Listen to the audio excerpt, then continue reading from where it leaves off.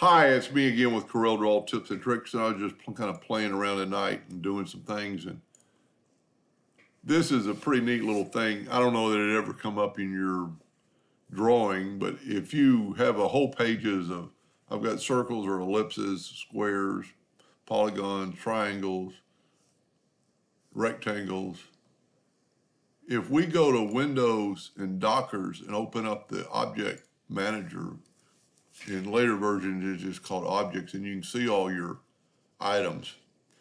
But right up here you can search, and if we just start typing ellipses, it'll come up with all the ellipses.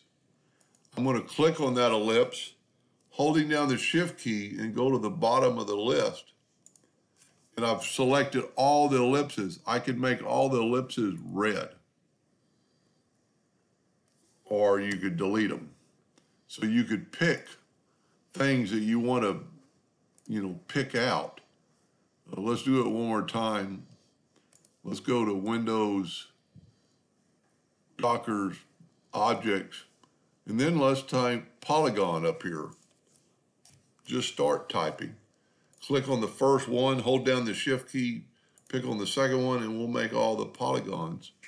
And these are actually triangles, but they're three-sided polygons. Make them blue.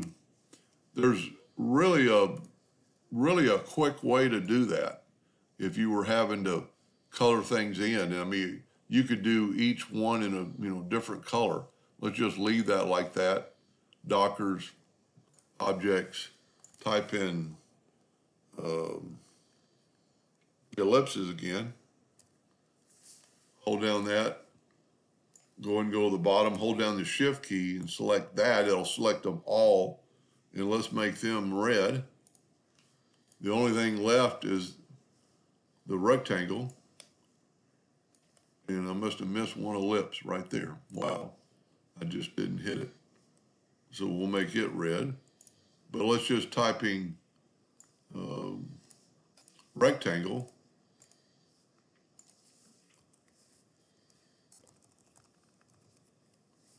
Do the same thing. It even gives you the shape of the rectangle. That's an elongated one. Hold down the Shift key and we'll make all those green.